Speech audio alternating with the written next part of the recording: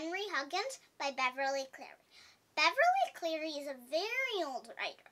She is 104. Her birthday was only a couple days ago, and she has written many books, including all my Ramona books, and all my Ralph books, and all my Henry books. Henry Huggins is a boy who lives on Kit Kat Street. And Kit Kat Street is usually where Beverly Cleary makes her stories take place.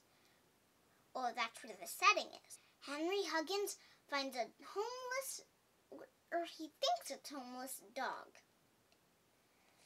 And he calls his mom, and his mom says he can take the dog home and take care of it. And Henry becomes the owner of that dog.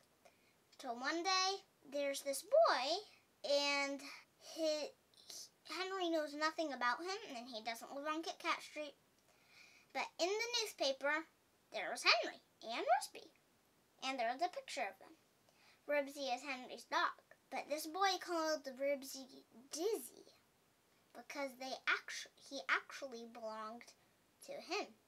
But he ran away, and he had no collar. So Henry thought, oh, it's just a homeless dog, right? And then Henry kept it, and they had this thing where they tried to see, like, they did this fair and square test to see which one he wanted to go home with more.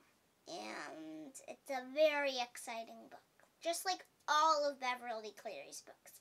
You should read some too. You can find them in your bookstore near your house, or you can find them in the library. They're super good.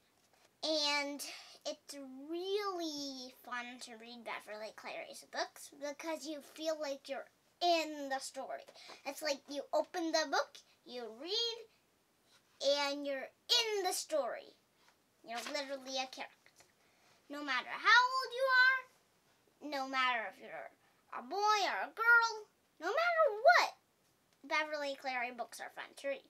You can read these when you're 50 years old. You're still going to like them because she writes things in a way that she thinks everybody will like. And that's the way they are. But Henry Huggins is about something very exciting, like all Beverly Cleary's books, but this one's super exciting. It's a good book, and you should really read some of the series that Beverly Cleary has wrote. No matter how old you are.